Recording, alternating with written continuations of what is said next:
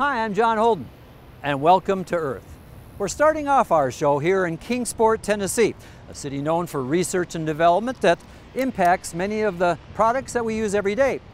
You know, we live in a circular economy with a growing population that has problems that can and must be solved, but today the problems are so complex, they have to be solved at the molecular level.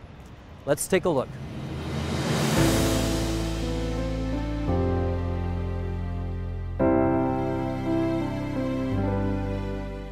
With a global population that is surpassing 7.5 billion, on its way to 10 billion in the decades ahead, we all want products that are good for this planet and enhance the quality of our lives. Unfortunately, many of those plastic products are now polluting our waterways and landfills. The challenges facing mankind are rising, and they must be solved in a sustainable way. The fact is basically there's 80 million more people each year being brought onto the earth. And we've got problems both with hydration and with feeding the population. One is the solutions have to first be at scale, which we are as a $10 billion company. And then secondly, the problems are so complex, they have to really be solved at a molecular level. Eastman is a global specialty materials company in Kingsport, Tennessee, that produces a broad range of products found in the items people use every day, with nearly a century of history in providing material solutions for communities around the globe. For Eastman, I think we've been at the heart of innovation, and it's been our purpose since we started. So next year will be our 100th anniversary as Eastman. We had a long history of being part of Kodak, and then eventually being spun off as a separate company in '94. So our primary goal, and it's existed for a very long time, and our moral stated purpose is to enhance the quality of life in a material way. So as we think about it, we're in the materials business. Our job is to improve the quality of materials. If you look at it, decades ago was providing higher quality products for people to improve their quality of life.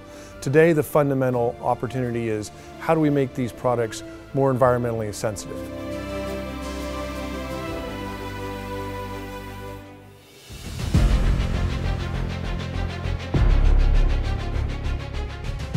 Eastman today has grown to a company of nearly 15,000 employees, serving customers in over 100 countries, with a pipeline of innovations to enhance life in a sustainable way, from enabling lightweight cars to enhanced water treatment.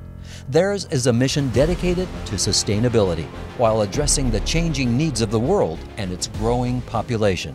I think we are at a tipping point with sustainability. I think in years past it's been a nice to have, but at this point it has become a requirement. So consumers are requiring it, brands are requiring it, and our customers are demanding it.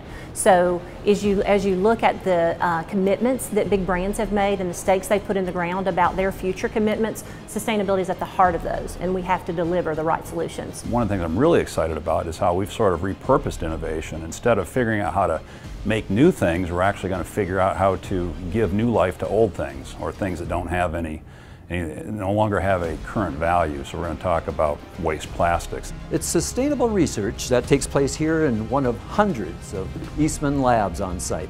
End-of-life research on things such as plastic cups and plastic straws to make them compostable or recyclable to last a very long time. I'm excited that we're really trying to help the earth and make this world a better place for all of us to live in. So, you know, we're helping the environment, we're helping humans, we're helping animals by trying to get plastic out of the waste stream, trying to get it out of the landfills, and making durable products that people use really for as long as they want to.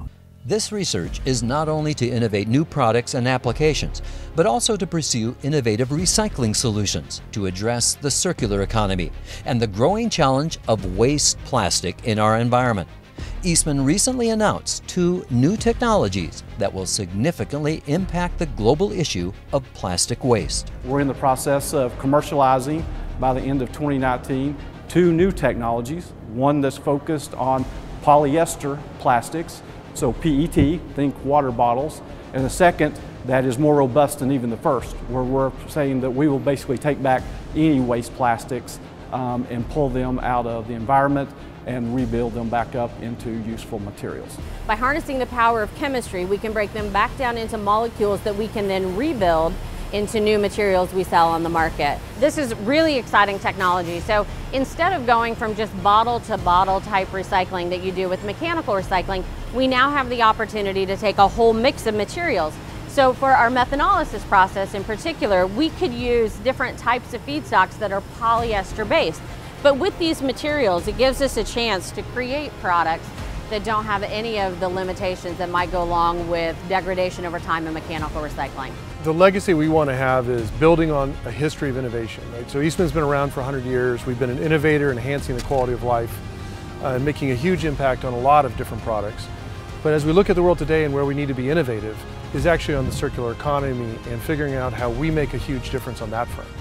We are developing innovative materials that will have a responsible beginning of life and a responsible end of life. So the secret to solving our global plastic waste problem and so many other issues facing the world today may very well mean going back to the basics and starting again at the molecular level.